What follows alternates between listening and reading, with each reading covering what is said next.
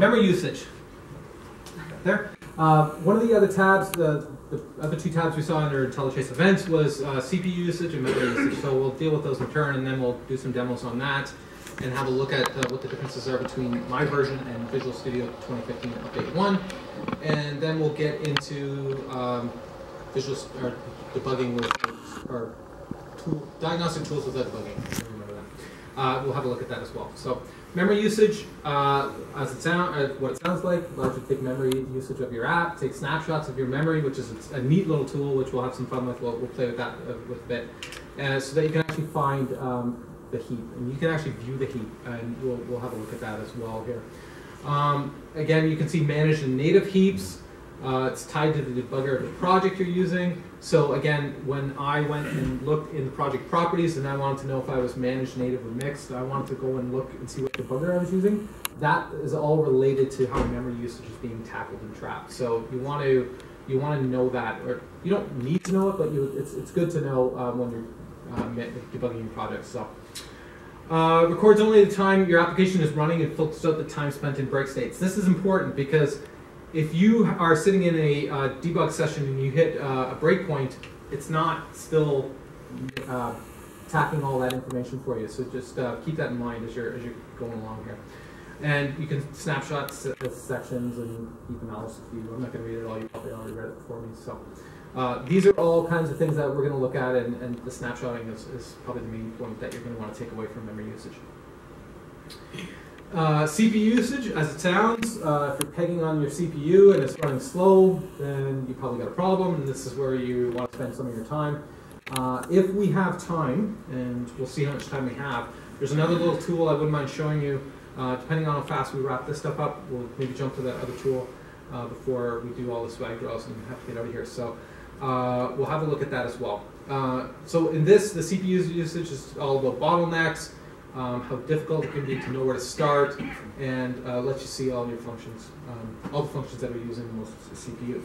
So that's all I want to talk about with this. We're going to have a quick demo on memory usage, and then we'll go from there. So I'm actually going to switch projects here. I'm going to go to a different project. And again, this is a Microsoft project. It's called the Photo Filter Project. These are all available online. I will actually give Lori the links if you actually want to play with these projects. This project had a Windows, it had a WPF, a Windows 8, and a Windows 10 version all wrapped into the solution. So I ripped out the WPF and the Windows 8 versions, and I'm just left myself with the Windows 10. So when you get this project, you can choose whatever platform you want to play with on this. The main gist of this project is it's going to go out to a server that you designate. It gives you a base server in the cloud, so this should be fun. We'll see how easy it is to get out to the cloud and grab some pictures and bring them back down on this Wi-Fi.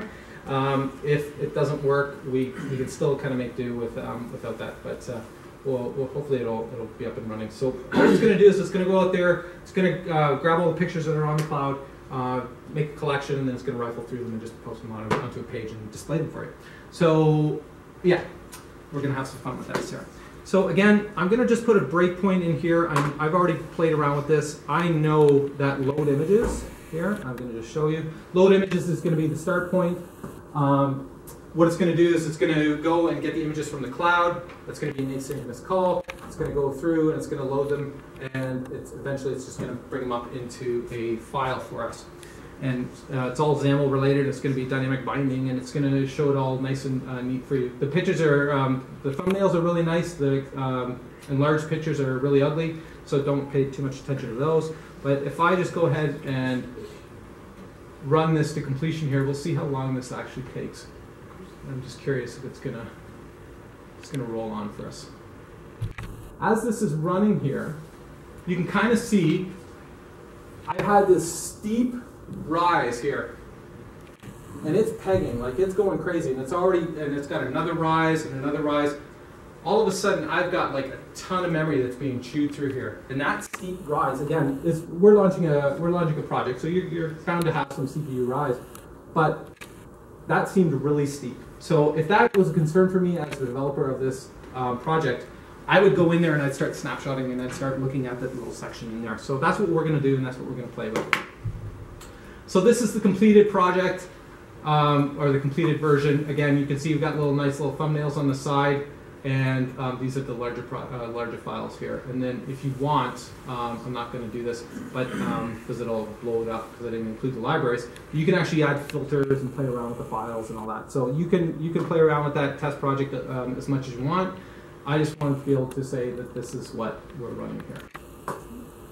So one of the nice features of memory is that we can actually take snapshots of where the memory is between the different steps of our process and between the different steps of our code. What I'm going to do here is I'm going to set a breakpoint on get images from cloud. So just before it's going to spike really high. And we're going to employ a couple of neat little options here within memory. So over in process memory, you can see it's just starting to peak. It's just starting to rise, and we're at that point where it's going to start to take off here. What I want to do is I want to come down to the memory usage tab. So just for reference, there's my events tab. Here are my events. Here's my breakpoint with my red hat. Here's all my events that I've taken. If I want to know what that event is, I could just click on all these little diamonds here, and it'll filter through. Or if I want to get to the breakpoint, I could just click any of these. Again, if I want to know what these are, I can work through that. Down here on the memory usage, or sorry, let me go back to that tab. There's a neat little item here which is called Take Snapshot. So you can actually see it, it's right here. This is actually going to take a snapshot of the heap for me at this specific breakpoint. This is a great little tool that will allow you to say, see what's going on with your memory and how it's being chewed through at the moment. I'm going to take a snapshot right here, and it was pretty quick, went through, and it's telling me that at 20 seconds, I'm on 20 seconds of the event timeline. I have 323 objects in play, and my heap size is 22.83 kilobytes. So it's taken that little snapshot for me, and it's going to allow me to do a delta on it in a second. So if I want to know why get images from cloud is pegging here, I'm going to put in another breakpoint, let the sucker run, bring this down, and I'm going to take another snapshot. All of a sudden here, so you can already see that that's taken 5.65 seconds to bring all those photos back down from the cloud. So that's the delta there. I've gone up 3,040 objects, and my heap size has gone up 155.79 kilobytes. So just by taking those two snapshots, I can see the delta of all of this. If I want to drill into this, I can click in. So I go back to number 1 here.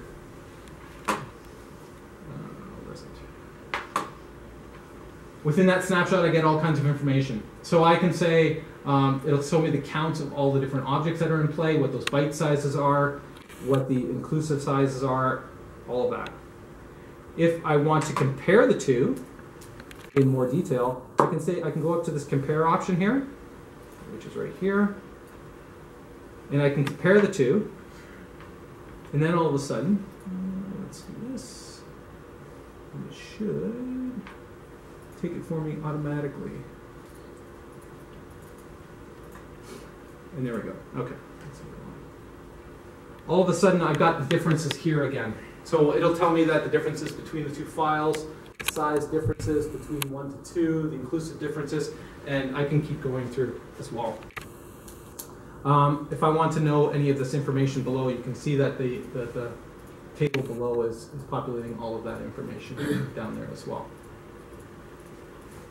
So that's kind of the information here that we want to talk about with memory. That's what it's giving you. With disregarding the snapshots, if I actually want to view the heap itself, again, I'm back over here. I got all that kind of information again. Let's see. There we go. So I got all that kind of information, and I got my count of objects and the byte sizes and all of that. So you can actually go in and you can play through the heap.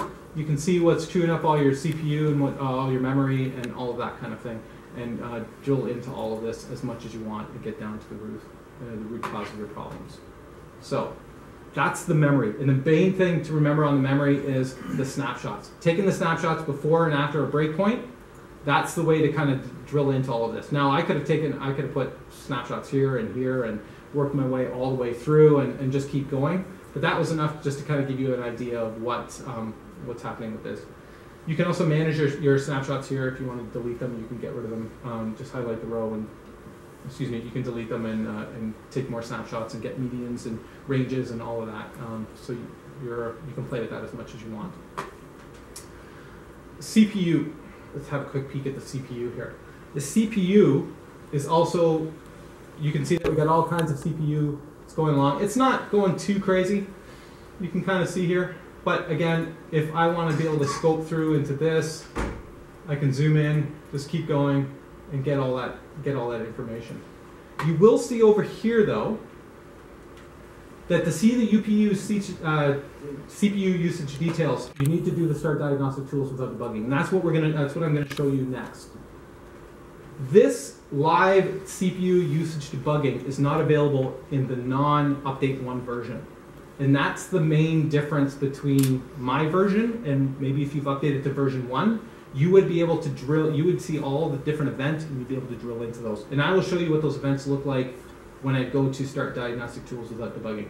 Again, I didn't want to update this a few days before and then have to go through the whole update process again because the demo gods, they hate people like me.